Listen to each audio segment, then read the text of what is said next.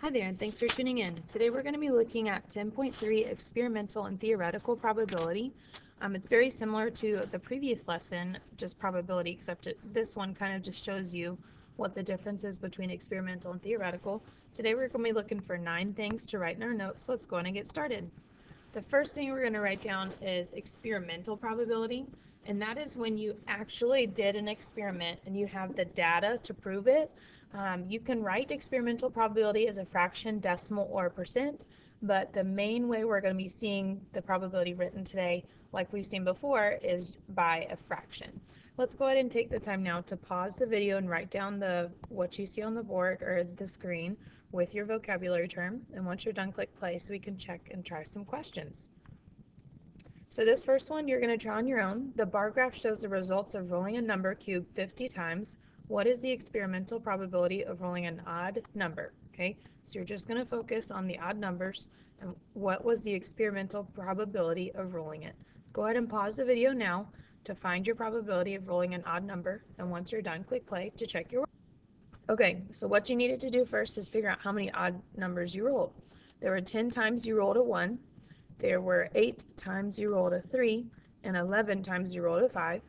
Those added together are going to be 29, so your experimental probability of rolling an odd number is 29 out of 50. You can't simplify that number, so it's going to stay just like that. Here's another one that you're going to try. This time you're going to try to find the experimental probability of rolling an even number. Let's go ahead and pause the video, try the question, and once you're done, click play.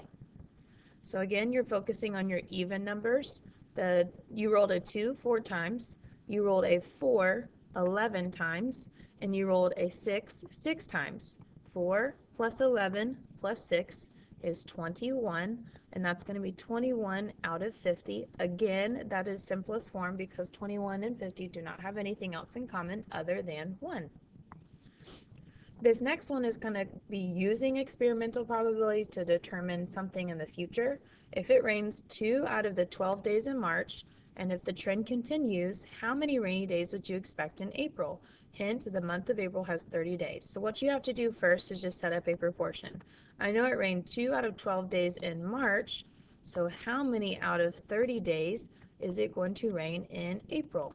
What I can do now is just solve the proportion. I'm going to cross multiply.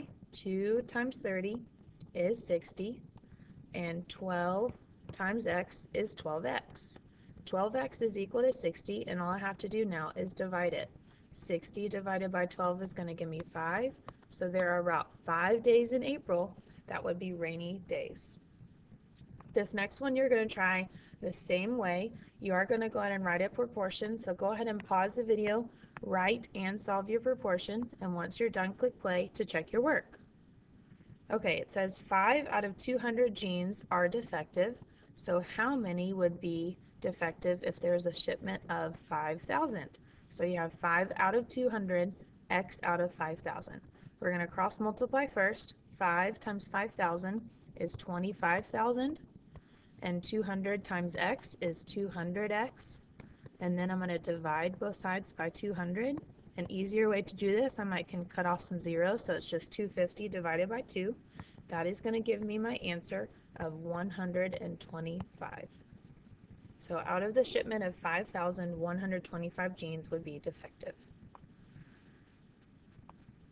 The next thing we're going to talk about is theoretical probability, and that's just in theory. What do we think would happen? A lot of the times we already do theoretical probability because we don't have the time to make that experiment happen. The same thing would be true for like flipping a coin. The theoretical probability of landing on tails would be 1 out of 2. Rolling a 1 on a number cube, that's theoretical probability 1 out of 6 times. So that's in theory. It doesn't mean it actually happened, but you're just estimating what would happen. Let's go ahead and pause the video now so you can write down what you see, and once you're done, click play so we can go on. So this next one you're going to go ahead and try. Let's go ahead and pause, and you're going to try both questions here using the blocks here on the left-hand side of the screen, and once you're done, click play.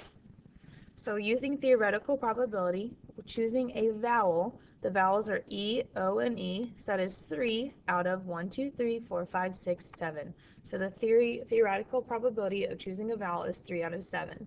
For choosing an x, that would only be 1 out of 7 because there's only one x out of 7. Again, let's go ahead and try number 7. This is kind of like what we did previously where you're setting up a proportion using the theoretical probability. Go ahead and pause the video now, try the question, and once you're done, click play. So the theoretical probability of winning a bobblehead when spinning a prize is 1 out of 6. We're trying to figure out how many times out of 540 would we get a bobblehead. So we're just going to have 1 out of 6 is equal to x out of 540. I'm going to cross multiply. 1 times 540 is 540. And then 6 times x is 6x. And then I'm going to divide. 540 divided by 6 is 90. So out of a 540 spin, I would estimate 90 of those spins would land on the bobblehead prize. Here's a similar one in number 8. Go ahead and pause the video now so you can try it. Once you're done, click play. So the theoretical probability of spinning an odd number on a spinner is 0.6, and the spinner has 10 sections, so out of 10. Keeping in mind, we can write 0.6 as a fraction. 0.6 is 6/10, so if that's the probability of spinning an odd number, how many out of 10? Well, there'd be 6 out of 10 of having that odd number, since there are 6/10 opportunity to get the odd number. The last one you're going to try is dealing with this graph right here. Your bar graph shows the results of rolling a number cubed 300 times. What is the experimental probability of rolling an odd number? I'm going to write the odd number times just so you can see it. The 1 was spun 48 times. The 3 was spun 50 times. And the 5 was spun 49 times. So go ahead and now and pause the video so you can try finding the experimental probability. Once you're done, click play and answer so you can check your answers. Okay, so I did 48 plus 50 plus 49, and that one is going to give me 147, and that is out of 300. I can simplify that. Those both can be reduced by 3. 147 divided by 3 is 49, and 300 divided by 3 is 100. Okay. So 49 100ths is my probability of rolling an odd number.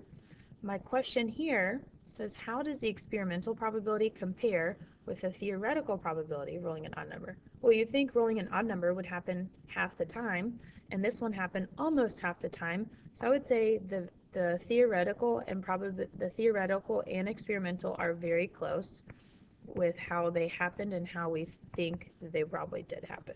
Okay? That's going to conclude our video today, so just make sure you have 9 things total written in your notes. Thanks so much for tuning in, and we'll catch you next time.